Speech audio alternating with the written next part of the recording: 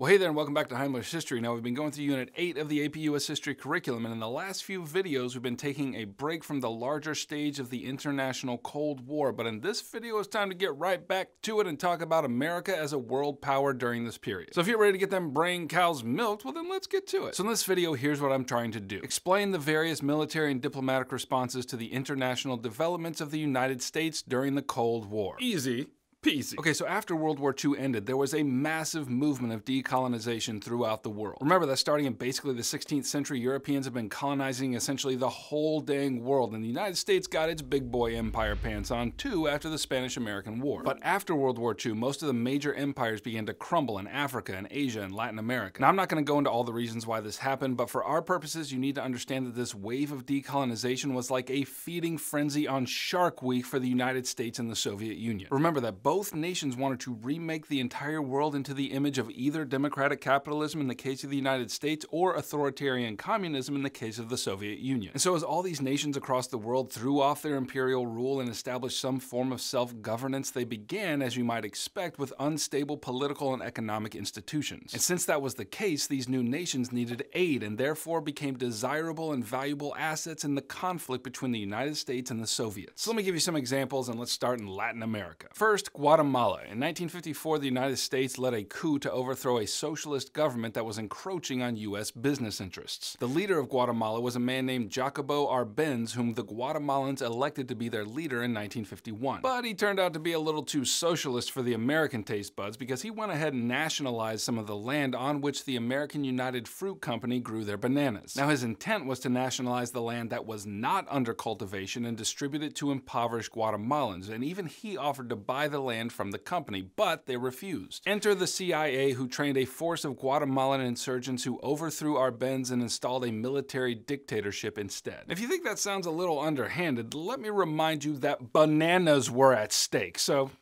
worth it. Then there was the U.S. intervention in Cuba, and this nation had been another military dictatorship that responded to the will of the United States. But in 1959, stinking Fidel Castro had to go ruin all of that by overthrowing the government and rising to the seat of power himself. Now, this change of power stunk in the American nostril primarily because Castro was a communist. It was one thing to have the communist threat all the way across the Pacific Ocean, but now there was a communist threat in our own backyard. And so to remedy this problem, President Eisenhower, in the final months of his administration, green-lighted a campaign for the United States to train and arm a group of Cuban exiles who were hostile to the Castro regime in order to overthrow the Castro regime. Now, it wasn't until John F. Kennedy became president a few months later in 1961 that this operation was ready to go. It became known as the Bay of Pigs invasion, and it was a massive failure. The invaders were quickly killed or captured by Castro's troops, and this botched overthrow only led to the further alienation of the United States from Cuba and the further communist embrace of Cuba and the Soviet Union. And that will become a massive problem 2 years later in 1963 in an incident called the Cuban Missile Crisis, in which U.S. intelligence agencies discovered Soviet-style nuclear launch weapons being stockpiled in Cuba. And that was a big deal because the technology was shaky to launch a nuclear missile from the Russian mainland with any hope that it would hit its target all the way across the sea. But the technology was just fine for a nuclear warhead to be delivered from Cuba. And so for several weeks, Americans were exceedingly tense and woke up every morning wondering if today was the day they were going to get blown up. Before you go getting all hateful against the Soviets for doing such a thing, it might be helpful to know that the United States had essentially done the same thing by stockpiling nuclear weapons in Turkey, which is in close proximity to the Soviet Union. Regardless, after some intense negotiation, the Soviet Union stood down and the crisis was averted. Okay, those were a couple of examples of U.S. intervention in Latin America, but now let's shift to the Middle East and see what's happening over there, and for this we need to visit Iran. Now, in 1953, the CIA conceived and implemented a plot to overthrow the democratically elected prime minister in order to return the Shah Mohammad Reza Pahlavi to the throne. You starting to see a pattern here? Now, why would the U.S. want to do that? Well, the Iranian prime minister sought to nationalize Iran's oil industry and thus take firmer control over it. And the U.S. and other Western nations had become dependent on oil in the last few decades, and so this situation was untenable. The Shah, on the other hand, was extremely friendly with the United States and accepted munitions and other compensations to keep the oil flowing west. Okay,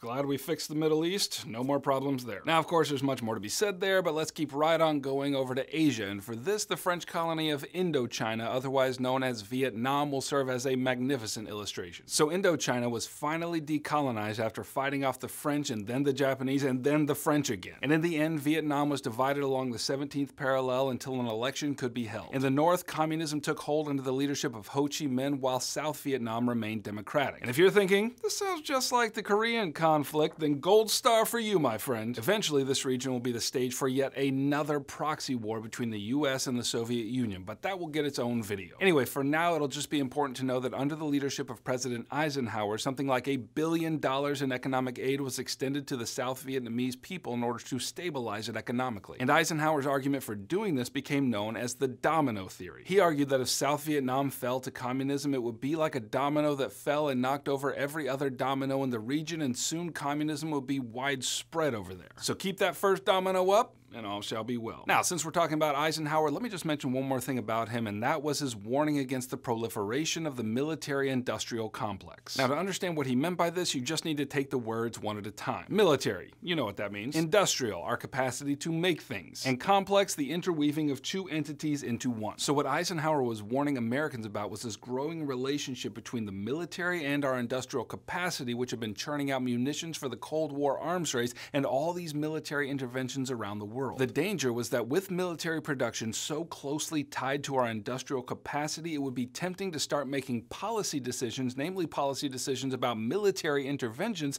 based on the material interests of those who produced the weaponry. And that, my friends, would be a bad situation. Okay, thanks for watching. Here's my AP review packet right here, which will help you get an A in your class and a 5 on your exam in May. If you were helped by this video and want me to keep making them, then go ahead and subscribe and let me know. If you did not enjoy this video, then just tell the CIA that I'm a communist and they will manufacture my overthrow in short order. Heimler out.